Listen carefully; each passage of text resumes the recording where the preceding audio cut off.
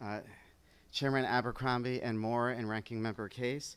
I'm here to testify in favor of House Bill 5306, an act concerning temporary state services for victims of domestic violence. And I want to thank the committee for raising this bill. I think the issue of what we're trying to address is, recently we've heard from some of our domestic service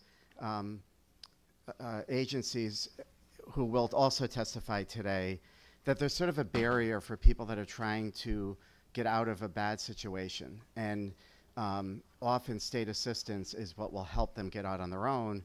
When they make an application, the accused abusing spouse's income automatically sort of gets pulled in and could disqualify them from being able to get services that they need to start the road of rebuilding their life.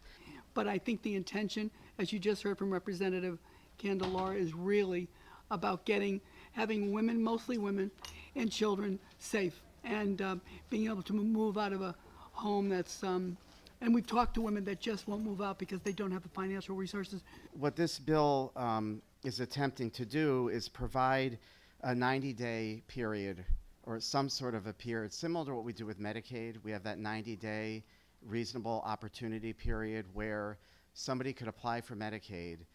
If their citizenship cannot be established, they are automatically eligible for the Medicaid benefits.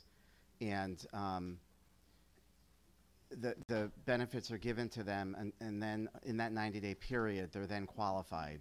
If it's determined that they're not a citizen, they lose the benefits. If it's determined that they are a citizen, they get the benefits. I know that federal law is what allows for the state to do that, and we adopted it probably 6 or 7 years ago.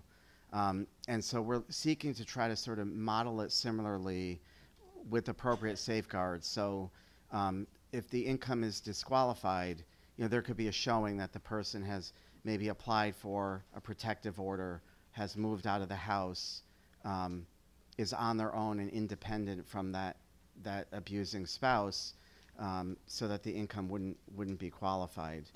A lot of this came from Women and Family Life, some of the ideas that's in Guilford. And today I'd like to introduce Tara Clark, who's a social worker for Women and Family Life and who sees this firsthand. And I'd like to yield the rest of my time to her, if that's okay. One area of support that has proven time and again to be integral to women gaining freedom from abusive partners is access to our state's human services.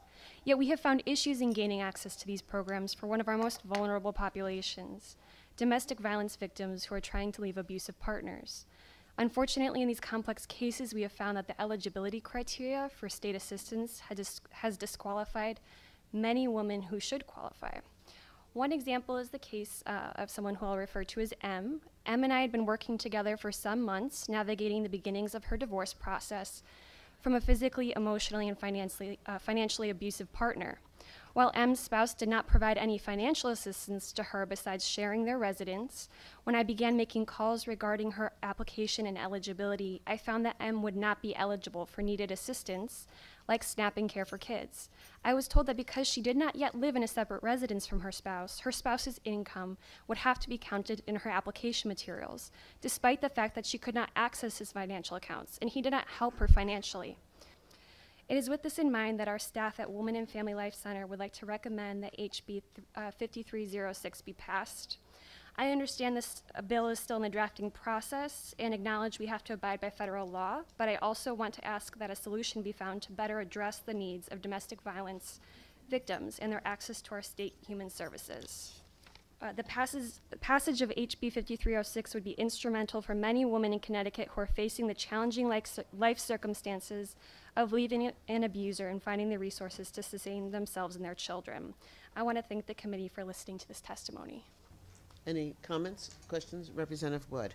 Thank you, Madam Chair, and thank you both for being here. I think it's really lovely and so important that we hear from those of us outside the legislature, and not that we're all don't have good voices too, but I think your experience on the ground, and you were very articulate about that, and it gives it extra dimension. So thank you for taking the time, and Representative Kokoruda, thank you for bringing her up here.